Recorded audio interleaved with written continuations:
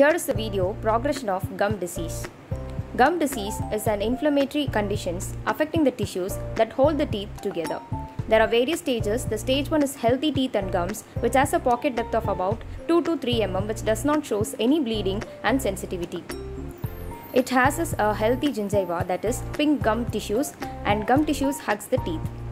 The second stage is gingivitis, so it shows the pocket depth of about 3 to 5 mm.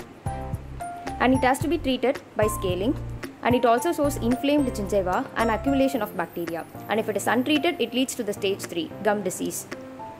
And here the pocket depth is about 6 to 7 mm, and here the bacteria multiplies to the greater extent and it causes damage to the supporting tooth structures around the teeth.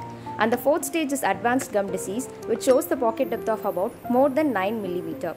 It shows the loose teeth and also the exposed root surfaces and the receding gum.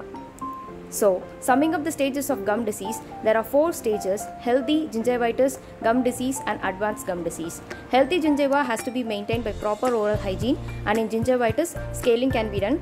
And in gum diseases, scaling and root planing is very helpful, and in advanced gum disease, scaling, root planing and local antibiotics, and then the regenerative procedures for the teeth which cannot be saved. So take home message is that we have to maintain a proper oral hygiene. Elimination of bacterial and plaque accumulation is very important. Thanks for watching.